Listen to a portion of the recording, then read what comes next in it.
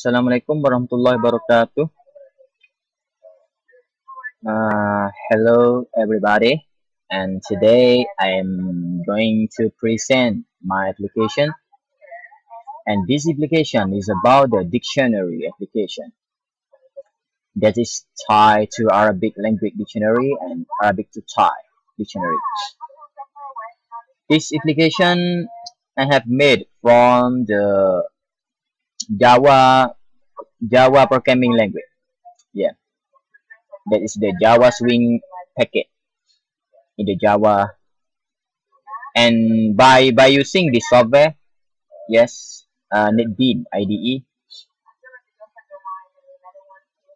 and this application I made because the teacher in the Fatoni University at the Faculty of Liberal Arts and Social Science from the Arabic language department, they request me to make the dictionary to the student, and they also request the scope of this application, like they can choose the category, they can manage the words, or they can manage the word. This application is in the Thai interface. It has the category for searching the word. Just go here, like Fasli, Madrasati, yes, something like that. And when we are going to search, you just choose what you are going to search, like Arabic to Thai, or you are going to search the Thai to Arabic.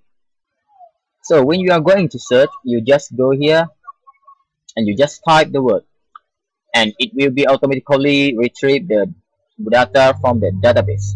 Yeah, and this dictionary also, we have this function. This function we call the management of the word management function, right? Because the teacher or the lecturer there, they request me to make like this. They can add more category, and they can edit category, or they can add more words, they can delete that word, they can edit it, yes, something like that.